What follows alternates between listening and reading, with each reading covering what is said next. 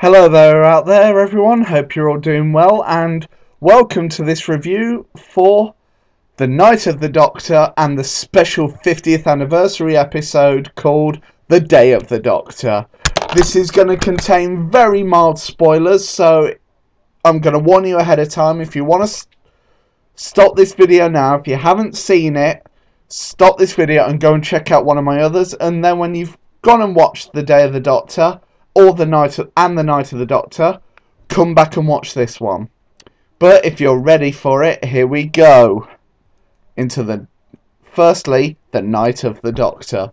This was a special online only and also on the BBC Red Button mini episode that was a prequel to lead directly into the 50th anniversary episode, and it finally showcases what happened to the 8th Doctor, played by Paul McGann, and how he finally regenerates into the mystery incarnation of the Time Lord, which I'm not going to give away just yet, even though probably some of you have already watched it.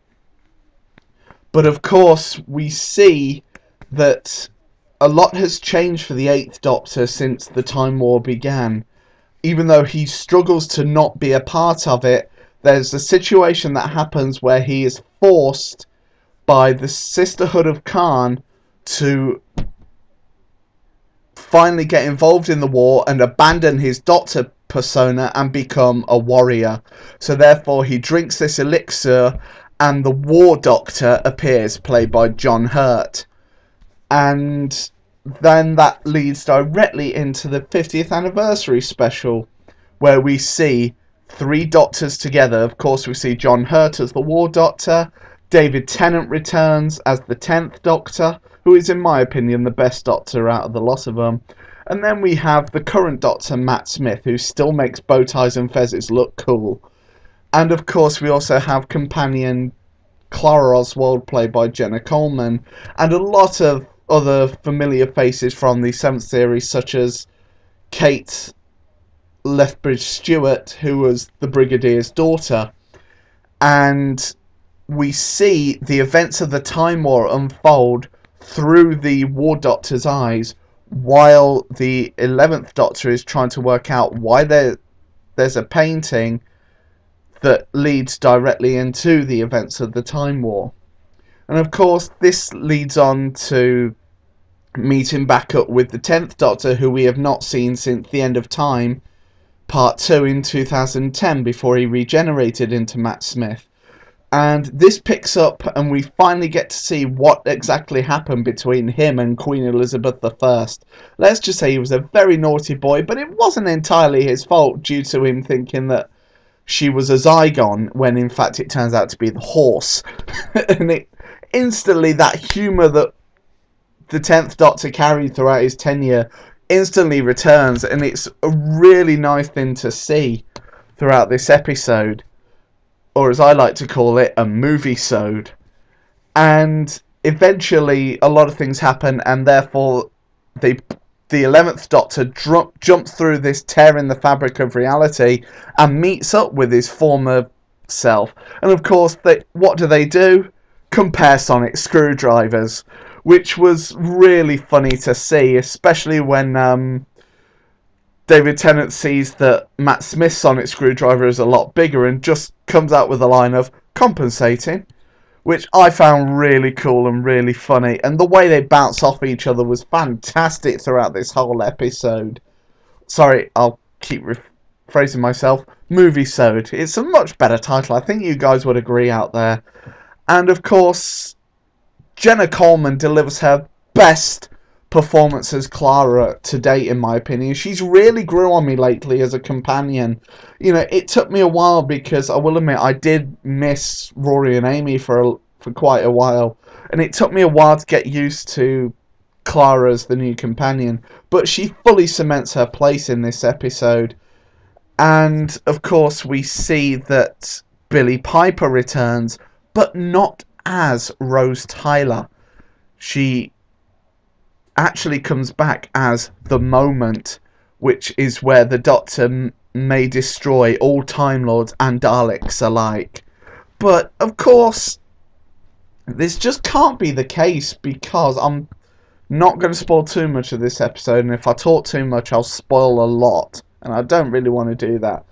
But this leads to where the 10th Doctor and 11th Doctor go into the room where the War Doctor is about to perform the moment and press the red button that will wipe out both races.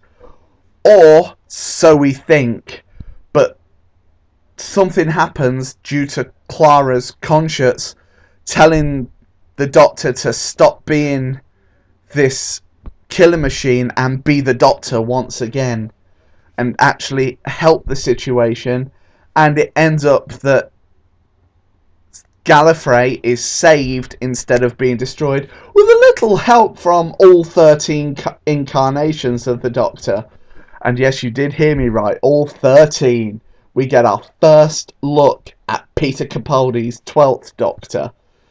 And it goes from there to wrap it up, and we see both John Hurt's Doctor first leaving into his TARDIS before he, spoiler alert, starts regenerating into the 9th Doctor, played by Christopher Eccleston, although we don't see the full regeneration. And yes, it is disappointing. We know what's going to happen next, so therefore there's not really any point of going fully into what happens there.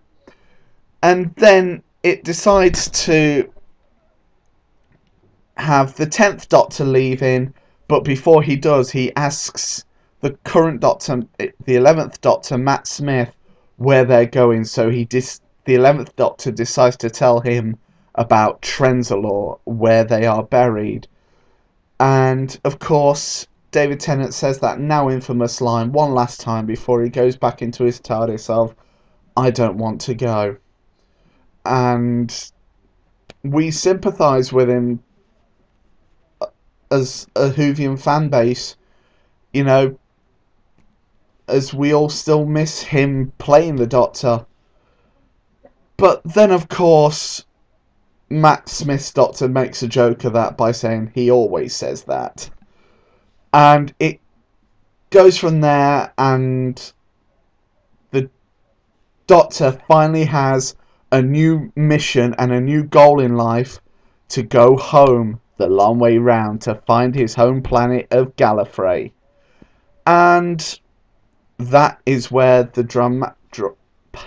dramatic conclusion of the Moviesode ends, with all 13 Doctors stood on this cloud, with a few helped with computer generated imagery, but it's an image a lot of fans have waited to see over the years, and it definitely delivers. So there's nothing else to give this Moviesode and the prequel a full 10 out of 10. This is now my favourite episode ever of Doctor Who, and it's really worth watching if you get the chance. And it's a perfect juncture for new fans to jump on who've probably never watched Doctor Who before. A lot of people would probably argue with me on that, but that's my opinion. And of course, what came at the end of the Moviesode? A prequel for a trailer, for the Christmas special, where the 11th Doctor will meet his end, but the story never ends. And talking of stories never ending, take care and comment below and tell me what your favourite Doctor is. And just remember, the story never ends.